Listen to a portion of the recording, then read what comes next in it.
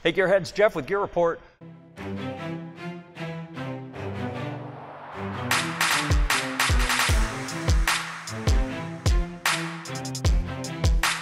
I'm here today at Spartan Forge with Chad Wiley, the CEO of Palmetto State Armory. Well, it's something I see with other companies. You mentioned engineers. Yep. And that's another place that we went when we were in the Columbia area touring facilities, is we stopped in and talked to the engineers. And a lot of gun companies, I've been doing this long enough to realize that you have gun companies that have gun people. Yep. And they get ideas and they make stuff and it works, right? Sure. And then you have people who get those ideas from the gun people and give them to an engineer to execute in a way that's going to perform more reliably. Yep.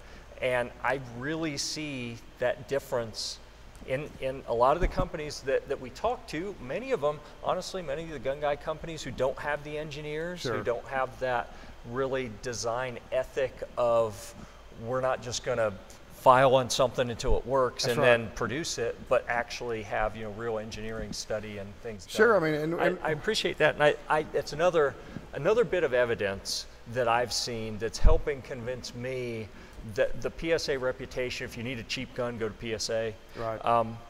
You're able to deliver a better price for the same thing because you own the production. That's right. And I see a lot of evidence that the quality it's already better than it was. Sure. And is the what am I trying to say? I'm gonna have to edit this. The systems are in place. Right. To continue marching forward. Right. On And quality. it's constantly evolving too. We haven't, the whole company, since I started, about 2 years ago, if you look at it, it's not just about the part, right? The part's the biggest piece of the puzzle.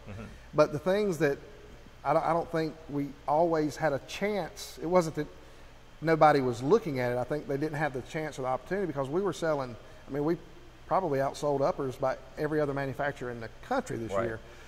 You just didn't have a chance to focus on customer service, your shipping. People would always talk about slow shipping and the issues that come with that. But you got to look at how fast we've grown and what was being pumped through those systems Right. to get that product to the consumer. And we weren't trying to slow down or be annoying, to the consumer or whatnot. It's just the sales volume was so high we didn't always anticipate it. Yeah. So for the last year and a half or two, and that's when you see me on Facebook, when they Yeah. say slow shipping, Yeah. I'll usually come back with, when was the last time you ordered? And it's typically within a year or two ago, and they got angry, and I'll send them a coupon code and get them back. It's not all about the part. We're trying to increase customer service. We're about 96.7% the last I checked on customer call ratio.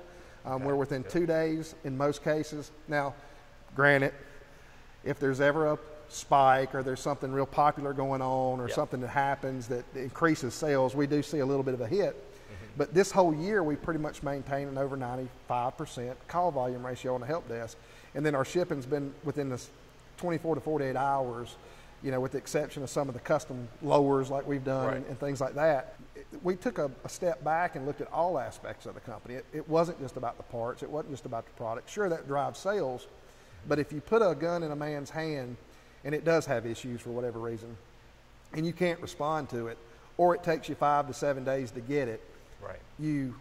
if it takes 5 to 7 days to get it, you automatically, the relationship's tarnished at that point. So then if they have an issue with it, it gets even worse if you can't get in touch with customer service. So my whole job, they call me a CEO or whatever, I've got all the aspects of the customer relation. And when I took over that role, Jamin said, I want you to make it fun. I want you to focus on the customers, make sure the consumers get what they want, and just engage with them, because that's something he hasn't had a chance to do. He's buying companies, he's building guns, he's building this brand awareness, and we just didn't have a chance to focus on the consumer side of it. So I wanted to point that out, because that's another part. You say cheap, then you get slow shipping, then you get bad customer service. I just want to make sure that when you have those experiences, you see those comments, if it's something recent, I'm here. We'll take care of it. It's not just about the products and the quality of the product. That's the ultimate goal. But you also got to be able to support that product and get it to the consumer in a nice, timely fashion, which is a lot of what we worked on as a company as a whole this year. And you have a pretty robust warranty, right? American made for life. I base warranty issues on how the consumer reacts when they call sometimes. You know, it's absolutely something that we will replace if it's on us, if it's a problem. But, you know, if you change a gas tube and something happens or whatnot, if you call in and you're just honest with me or honest with my team or whatnot, we'll go out of our way to help you. I mean, at the end of the day, AR-15 is like a Lego. It's a Lego set, right? It's a toy for kids, you know, us grown kids, you know, to play around and put together and put parts on and really enjoy that experience and go out to the range and have a good time. And we want to be able to make sure that we give you that experience. Excellent. You mentioned Legos. Yes. You told me about something, we were standing over here earlier, that was kind of exciting. New product line coming. Yeah, so we're introducing the Palmetto State Armory Custom Series, which is something that I've wanted to do since I started. The mil-spec drives the market. The mil-spec AR-15, front sight post A2, you know, that's what people want. But when they get them, they also want to accessorize them. Right. For the last several years, we've relied on other people's accessories. We came out. So what I'm working with now is our own accessories. So we'll have ambidextrous safeties, extended mag releases, both on the 9 and the 15 and 308, extended bolt catches, titanium firing pins, lightweight bolts. I could go on, but that's something that it'll come out around Black Friday. You'll see the first rendition, retail packaging. We're going to do the top 12 accessories that are on the market, QD latch plates, that kind of thing. They'll come out, they'll be available, they're going to be very price competitive, great quality. Most of the parts were hand-picked. Some of them's your standard, you know, 750 adjustable gas blocks and that kind of thing, but from like the ambidextrous safety, we got 4 or 5 different variants of it and tested it and put it in competition guns and kind of looked at and to see what does consumers actually want. I think it'll be very positive for everybody. You know, I'd like to get you a set, get your feedback on it. And then a part of that custom series as well, I mentioned the Corvette, if you will. We are working towards releasing a couple high-end model guns along with a LE specific gun. We do get a lot of requests. I know there's some misconception about that online. We do have a lot of law enforcement customers, believe it or not.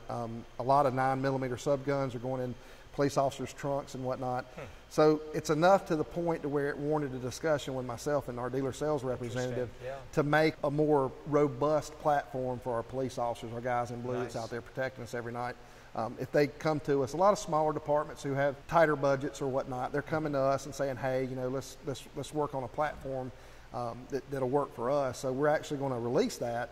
I don't know how much of that will translate over into the civilian world other than the fact that we're going to release some higher end competition grade, at least a PCC and AR-15 at first, with the concept of potentially a PRS gun in the future. So it's really exciting. I get to do the stuff that's not traditional PSA, you know, your mil-spec type guns, and I'm just having fun with it, you know, getting out. I'm at a range typically 3 weekends a month and competing with people and whatnot, and they'll come up to me and they're like, hey, do you work for PSA? And I'm, what is it? You know, what do you got going on? And it's usually an idea, to believe it or not. Why don't you guys carry this? Or what about that? Or can you change this? And I'm a loyal PSA customer. Can I get an optic? Which we talk about that later. So there's a lot of things going on behind the scenes that I think is going to be really good for our customers in the long run. And we'll use the same offering that we do with AR-15 in that line as well. We'll take it directly from the manufacturer to the consumer, no middleman, and we'll go from there, and I think everybody will be happy with it. You mentioned Class 3 stuff for law enforcement. You see PSA moving into the silencer market, for example? I don't think right now the silencer market, and we actually have talked about this several times, it's dying off a little bit. I think with the NFA, the Hearing Protection Act and HPA that was coming on. It's the government trying to kill an industry, stifling innovation. Right. I think we were waiting on a bill to pass that I don't feel like the administration wanted to take on at one time. And the timing now is taking a little bit longer than we had expected. So I don't know that it's died off completely. I just know from our sales perspective, it over the last 2 years has kind of dropped off. And we would rather take our focus, any type of investment on this. Than a market that may be, you know, more mainstream stuff. I mean, we want to be able to provide the best cost to a customer, and that there's a lot of great silencer companies out there, suppressor companies that we deal with, and we could have a contract with maybe. But as far as us producing one, I don't see it in the near future. If I want to buy one, I can go to your website and buy one, right? They're not on the website. We have them in the stores. Yeah, we're not doing them on the website. I knew I'd seen them in the store. Yeah, they are on the store. It's easier from the perspective of how you have to handle the tax stamp. Understood. the royalties that go to the king and that kind of thing. It's easier to do that in store than it is on the website. Good. All right. Well, I appreciate it. Absolutely. Thank you for the time Absolutely. today. Thanks for sharing with us all the different details. And some cool stuff coming out. Absolutely. Really cool. Oh, really there good we go again. Dang it. I'm so predictable. I let a little something out that I didn't know I was going to tell you about. But yeah, there's some cool things coming. All right. Well, thanks. We'll catch up with you soon. We're going to get some more of these reviews out to you for PSA products.